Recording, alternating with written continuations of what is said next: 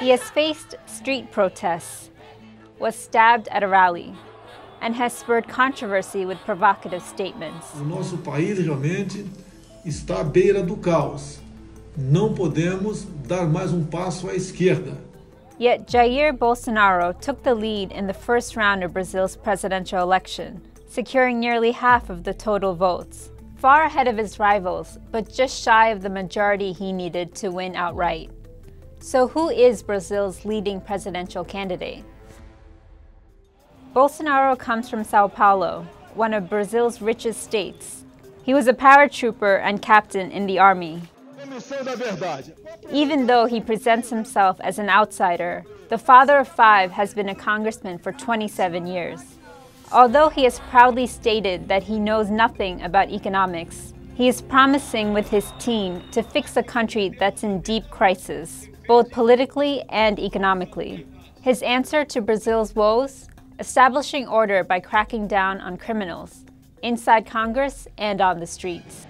He has promoted himself as a clean alternative to the leftist Workers' Party, the once powerful party represented by Fernando Haddad in this election, has been hit by corruption scandals that have sent former President Lula da Silva to jail.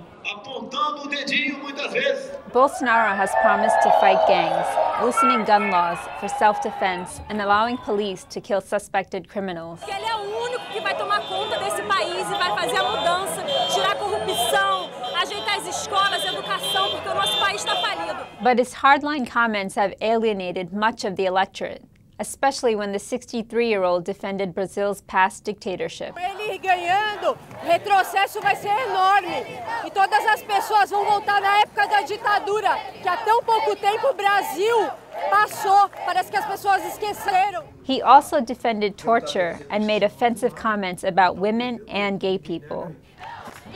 In a battle that's seen as a struggle between freedom and order, Bolsonaro and second-place finisher Haddad now have 3 weeks to attract voters from the ousted centrist parties.